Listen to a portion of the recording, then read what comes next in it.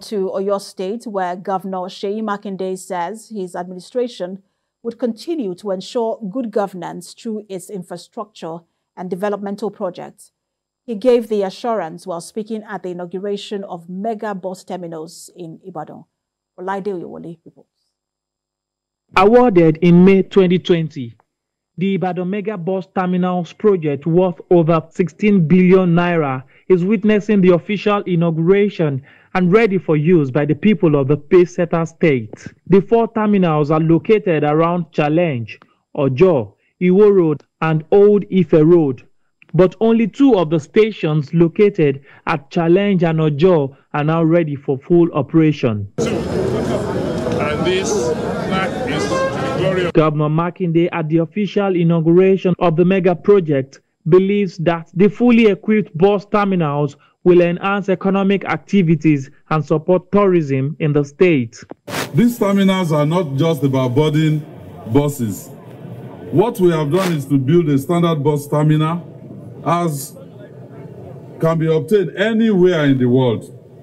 That is why it comes equipped with amenities that will support economic activities and tourism.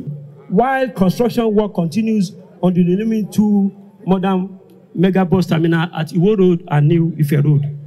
These mega bus terminals feature expansive functional waiting halls, ticketing area, banking facility, food courts, eateries, public convenience, lift facilities, and a well-landscaped environment with open vehicular parking spaces.